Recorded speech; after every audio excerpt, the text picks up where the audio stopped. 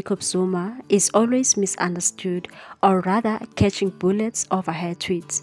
She recently shared her 2 cents on how she feels about Paul Mashatile, who was elected as deputy president by the ANC delegates at the ANC 55th National Conference in December last year at Nasrec. How it all started, Duduzile tweeted, "Cyril, give other kids Paul Mashatile a chance. You are failing dismally." And woo shame, it ended in tears. The tweets told her where to get off. One tweet said, "Tell that to your father. He doesn't want to behave like a former president by giving President Ramaphosa a chance to lead.